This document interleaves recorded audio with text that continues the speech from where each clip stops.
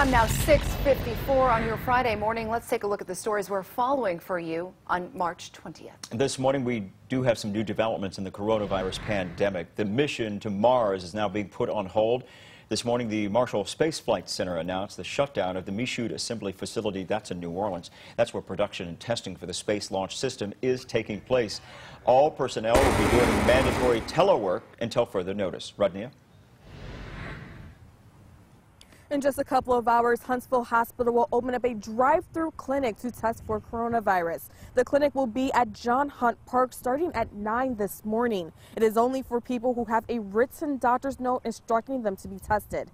Patients will remain in their cars and a medical professional will come swab their nose. Each patient will need a photo ID and their health insurance card in addition to that doctor's note. Sierra. Today is the first full day the governor's new regulations on restaurants are in place. Restaurants are now exclusively going to be takeout and delivery.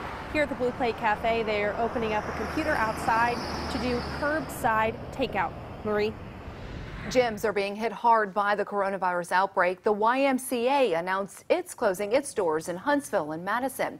The branches will be closed at least now through April 5th. Pat? The coronavirus and the resulting shutdowns are also taking a toll on the tourism industry. That's especially true in Scottsboro, where the Mountain Lakes Chamber of Commerce says travel and tourism businesses are struggling. The industry makes up more than 50 local businesses and more than 800 workers in the city. Rob?